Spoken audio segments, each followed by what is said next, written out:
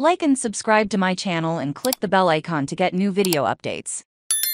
Lions bring back safety CJ Moore on 2-year deal. The Lions are bringing back another key element of the special teams units. According to NFL Network's Ian Rappaport, the Lions have agreed to re-sign safety CJ Moore. Moore visited the New England Patriots during the week but is returning to the Lions.